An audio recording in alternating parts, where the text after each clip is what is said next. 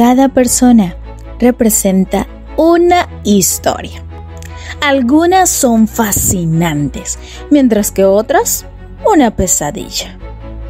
Nos encontramos con algunas personas que no dejaron que las circunstancias escribieran su destino, por muy negativas que fueran. Renovaron sus vidas dándole un nuevo sentido. Y sin embargo, nos encontramos con algunos que se dejaron cautivar por el odio, el egoísmo, la envidia, la venganza, la codicia y la amargura. Y optaron por ignorar que solo ellos se podían liberar. Pero se rindieron a sus pasiones y deseos más bajos, destruyendo a otros y también a sí mismos. Por eso, hoy los invito a conocer una nueva historia.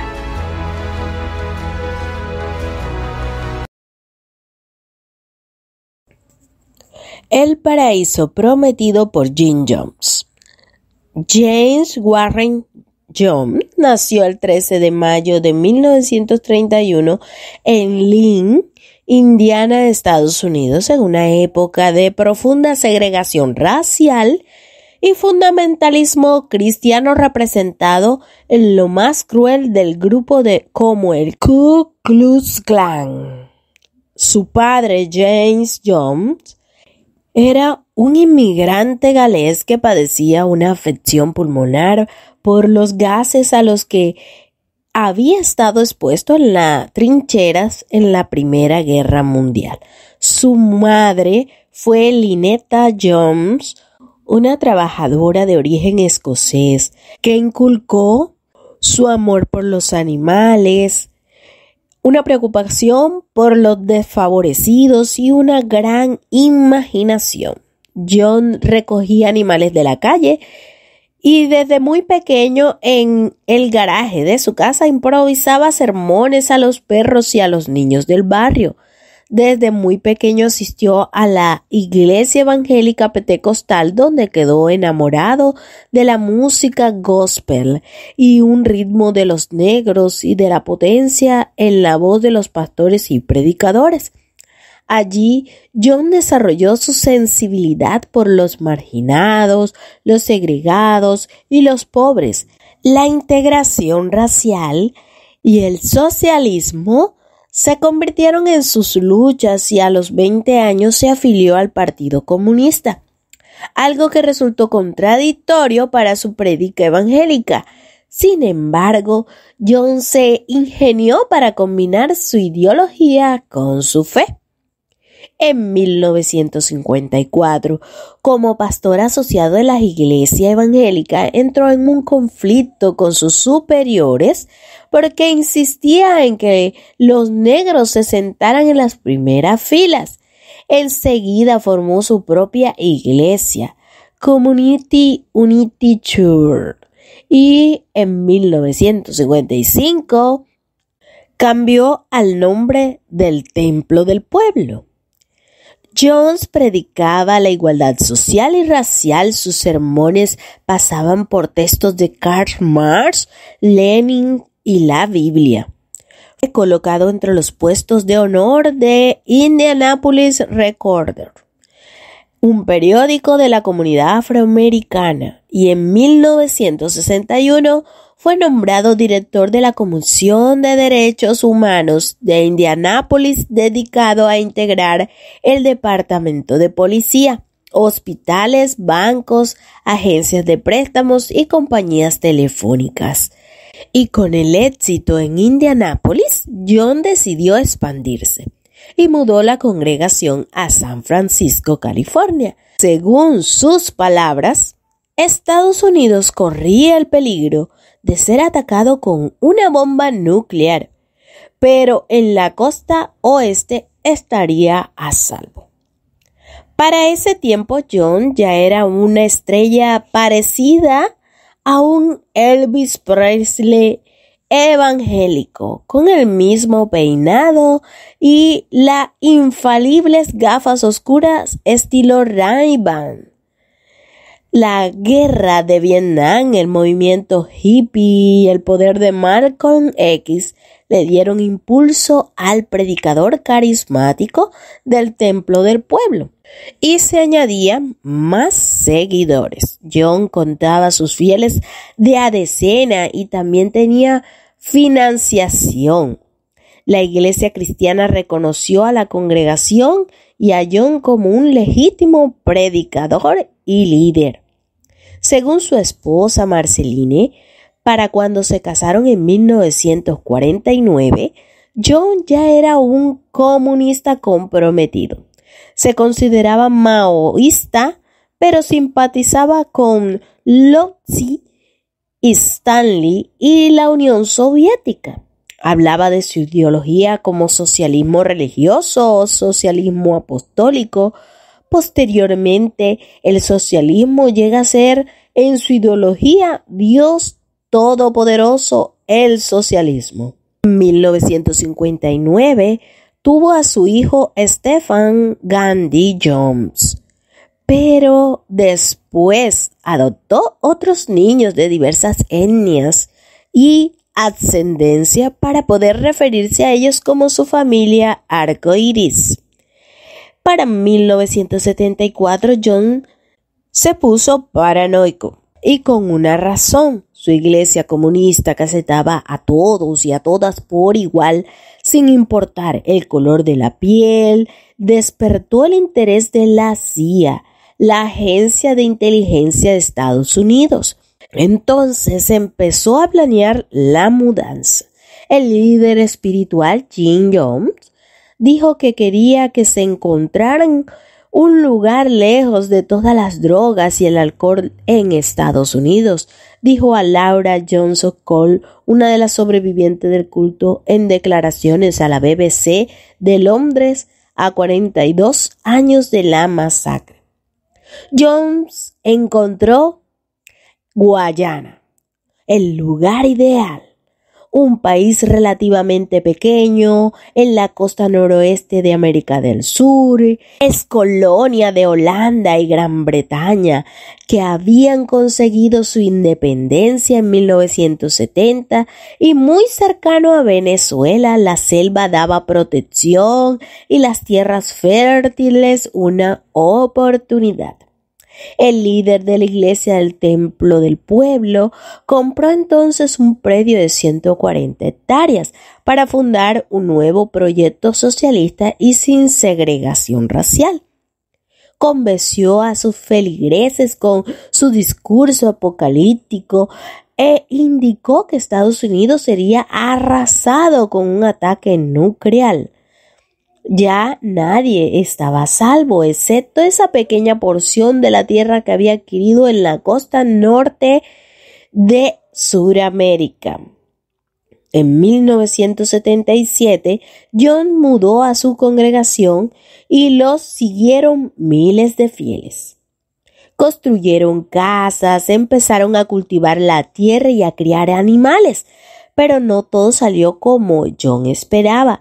La temperatura era altísima, el calor sofocaba y su población no podía ser autosuficiente. La cosecha no alcanzaba, no era buena, las condiciones de vida empezaron a ser difíciles.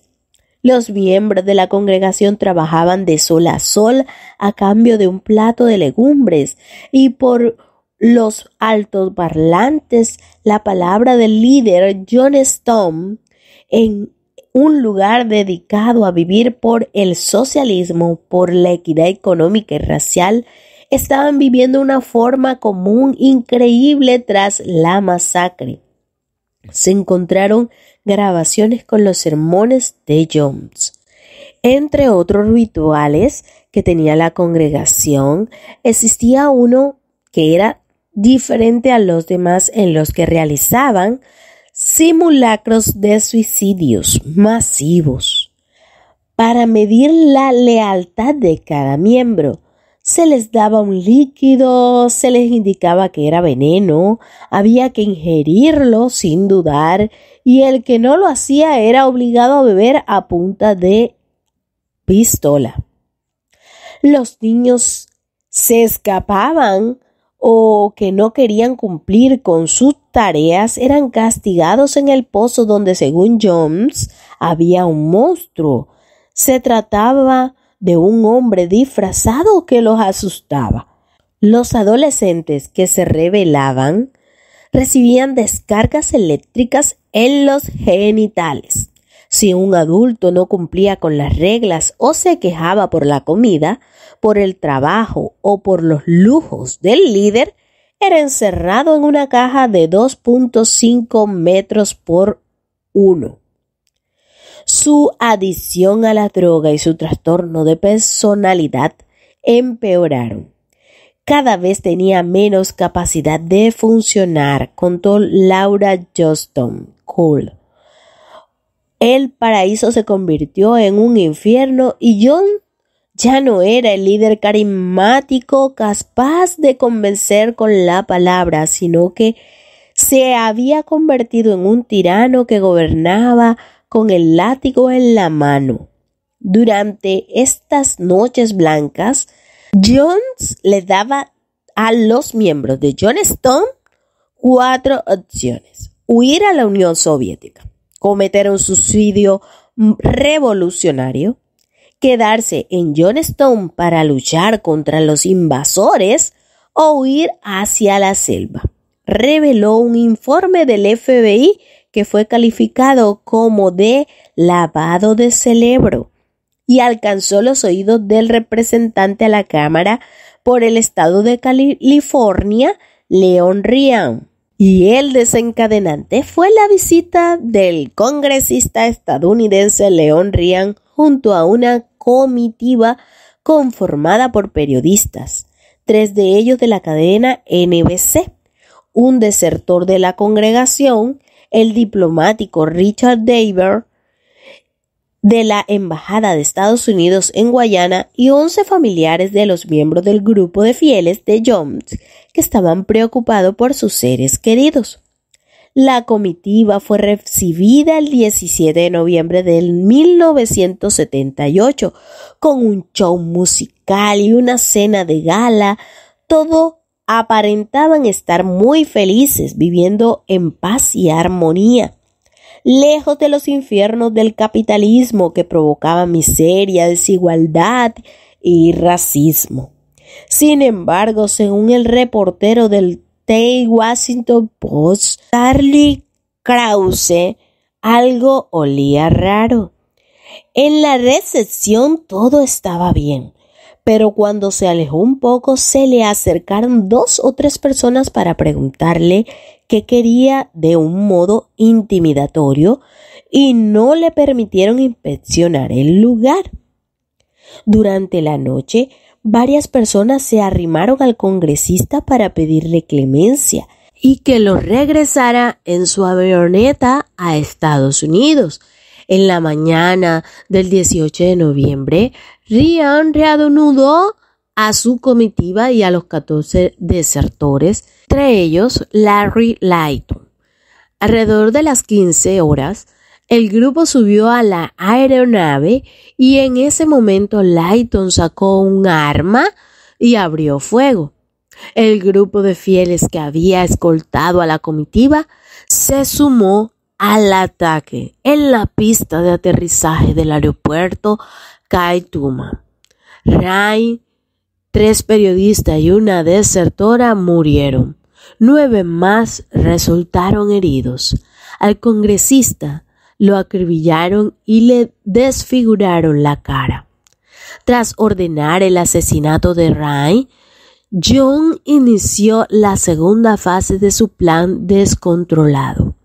Entre sus seguidores se repartió cianuro mezclado con jugo de uva y no había más opción que bebérselo y morir. A las madres les arrancaron a sus bebés de los brazos y les inyectaron el letal veneno, y también a los ancianos. No fue un suicidio masivo. La gente no dijo quiero hacerlo. Fue un asesinato en masa, declaró Laura Johnson Cole, La muerte por ingesta de cianuro es lenta y dolorosa. Cuando la gente empezó a escuchar los gritos de dolor que llegaban desde el edificio principal de JONESTOWN, intentó escapar, pero ya estaba todo orquestado y los habrían obligado a permanecer y a ingerir el veneno.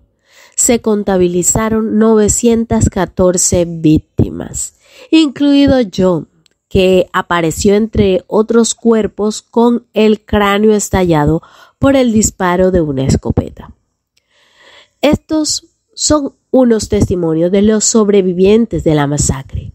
Laura Johnson, una mujer que no era ajena al activismo, para 1970, cuando se unió al Templo del Pueblo en California, a los 22 años, ya había recibido gas lacrimógeno en una protesta contra la guerra de Vietnam, trabajando con las Panteras Negras y asistido al famoso festival de Woodstock en 1969. Ella consideraba su vida como un lío, que tuvo un matrimonio fallido y estaba buscando un lugar para hacer política en un ambiente más seguro después de una serie de malas decisiones.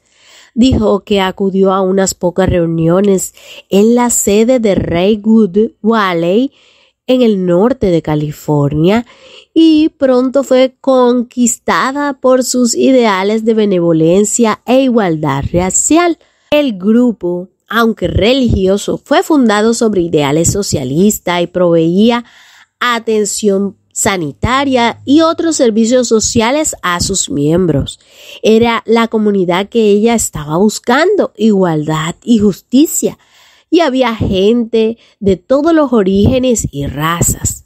En 1974, el líder espiritual Jim Jones dijo que quería que se encontrara un lugar lejos de todas las drogas y el alcohol en Estados Unidos, y ese lugar era Guyana, en Sudamérica, que era un país perfecto para moverse. Era un país precioso con áreas remotas que podían poblar.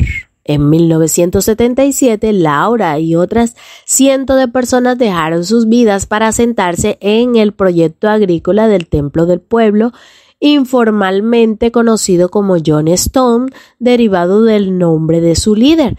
No les preocupaba trasladarse allí. Ella era aventurera y le encantaba la oportunidad de vivir en el bosque, cuenta Laura. Vivió en el sitio principal de JONESTOWN hasta octubre de 1978. Su trabajo era significativo y satisfactorio. La gente del templo, del pueblo, era con quien quería vivir toda su vida. Era gente maravillosa, cuenta Laura. Otro sobreviviente dice que podrían decir lo contrario, pero para ella era una delicia. No fue una parte infeliz de su vida.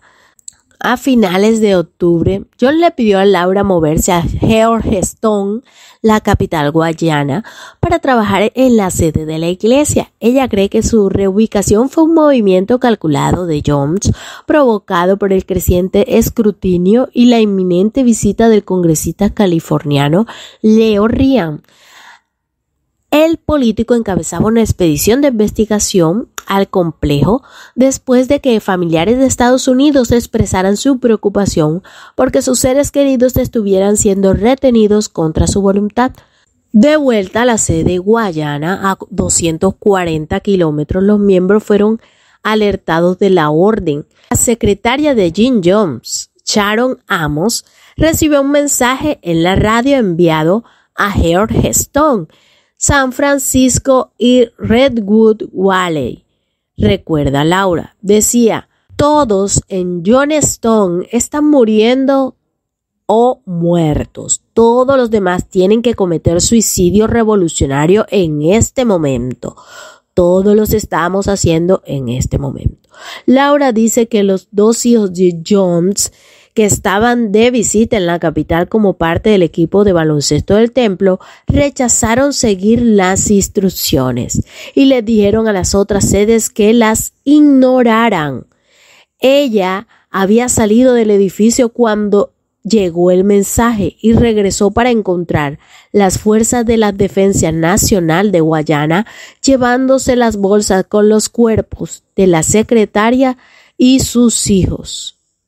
Es difícil saber qué habría pasado si ella y los demás en JONESTOWN hubieran recibido esas instrucciones. Laura dijo que de vuelta a la sede comenzaron a escuchar informes sobre el número de muertos en JONESTOWN. Primero 300, luego 600. Estaban todos devastados. Estaban llorando como ella sigue llorando aún. Era un desastre. Muchos de ellos estaban inconsolables. Varias personas fueron para tratar de identificar algunos de los cuerpos. Sus cuerpos quedaron a la intemperie en medio de la selva tropical, en un país extranjero. No había realmente una manera de saber exactamente cómo murió cada quien, simplemente fue horrible. La cifra de muertos, incluidos los asesinatos en la pista del aterrizaje y el propio Jones, alcanzó las 918 personas. Krauss, quien sobrevivió a la emboscada y fue el primer periodista autorizado a entrar en la escena de la masacre, dijo que incluso los perros y los chimpancés que vivían en JONESTOWN murieron junto con los residentes. Se dio cuenta que Jones había tenido la intención de no dejar nada, ni siquiera los animales, para dar testimonio del horror final.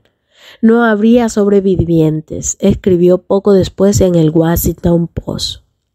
Laura regresó a Estados Unidos a finales de noviembre de 1978 y volvió a la comunidad del Templo del Pueblo en California. Una decisión, dice, sobre la que no tuvo reparos, porque para ella ellos son su familia. Habían vivido con ellos durante 8 años, los conocía íntimamente, dice que nunca tuvo miedo. Jin fue el único que se vio involucrado en las muertes. Había pasado justo por este trauma colectivo y tenía sentido pasar por el proceso de curación juntos. Su madre y su hermana no podían entender cómo había entrado en el templo y cómo se quedó allí. No pudieron comprenderlo, no podían entender la pérdida. Después de 1 año en el Templo del Pueblo, Laura se unió a una comunidad donde conoció a su esposo y vivió durante 1 década en la que tuvieron un hijo juntos. Luego dijo que ya había terminado con ese proceso y quería ser adulta ahora. Y regresó a la escuela y empezó a enseñar en 1995. Dice haber sentido mucha tristeza por haber perdido sus buenos amigos. Pero para ella solo vio una comunidad absolutamente fantástica de todas las razas, todos los orígenes, todos los niveles socioeconómicos e hicieron un trabajo magistral, creando una comunidad para 1000 personas. Leslie Warner Wilson actualmente reside en Phoenix y es nativa de California. El 18 de noviembre de 1978, Leslie escapó de JONESTOWN, Guayana, con su hijo de 3 años y otros 9, caminando más de 30 millas extrañas a través de la jungla y las vías del tren hasta un pueblo llamado Matthews Regi. Dentro de las siguientes 24 horas, Leslie y los demás se enterarían de que Jim Jones había ordenado la muerte colectiva de más de 918 residentes en la comunidad de la jungla.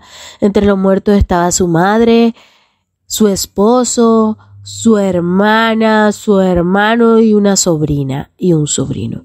El grupo que los sacó estaba encabezado por Richard Clark, a quien ella se refiere como su Moisés, y una mujer llamada Dani Luis, que confiaba en ella lo suficiente como para permitirle que ella y su hijo escaparan con ellos.